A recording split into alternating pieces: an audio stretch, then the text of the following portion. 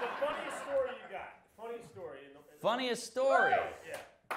Oh, geez. All right, well, I lost my virginity to a prostitute when I was 16. Yeah. I don't know if it's a great story, but I was in the French Quarter. It was Y2K. Remember that? That was a big deal. So it was the night before the millennium change.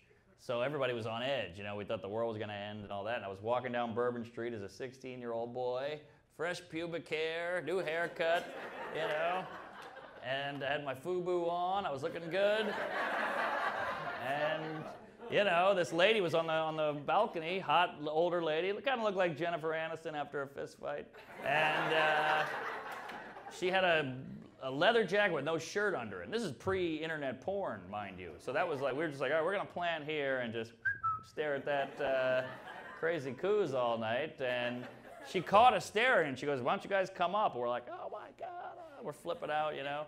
And so we tried to go in the hotel. They said, no, guests only, you can't go in. So we went back, and we're like, hey, we can't get in. And she was like, I'm coming down. She comes down, she got the leather jacket, the boobs are out, it was insane.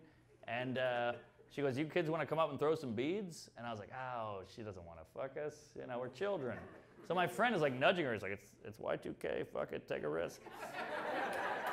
So I go, hey, look, I don't want to go into 2000 a virgin. And she goes, well, I won't let you. And that was it.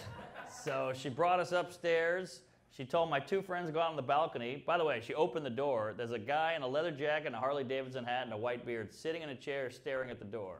And he goes, which one is it? And she points to me. And he goes, you two, on the balcony. So this is like an arrangement they have. I don't know if that was her husband, her pimp, her grandpa. I don't know what it was, but yeah, they took them on the balcony. He closed the doors behind them. She hit the blinds, and she goes, how do you want to do this? And I go, I was so young and stupid. I was a virgin, and I go, well, I'll take a blowjob first, you know?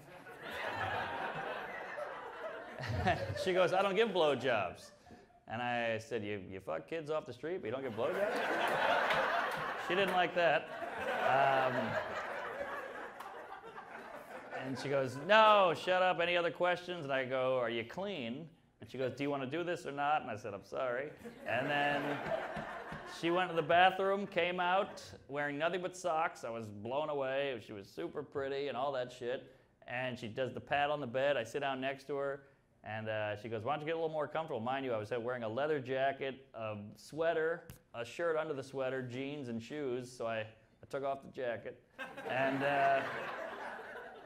she goes, do you have a condom? I said, yes. I pulled out a condom from like the Reagan era. You know, this thing was old and stretchy and yellow. And she was like, hang on. She opened a drawer. She had lube, condoms, butt plugs, sex toys, dildos, vibrators. I was like, oh my God, I'm in way over my head. So I was too scared to show her my full package. So I just stuck the dick through the boxer hole because I was nervous. And we had sex for like 2 hours, 2.5 hours. The whole thing was insane. I remember she had the worst breath, probably from the guy she blew before me. But horrific breath. But it was great. It was a great time. She taught me a lot. And I got out of there. I pulled my pants up. I felt violated. I felt weird. I opened the door. My friends fell in. They were drinking out there for hours. So they're like, I got sloppy seconds. And I'm like pulling them out of there, you know.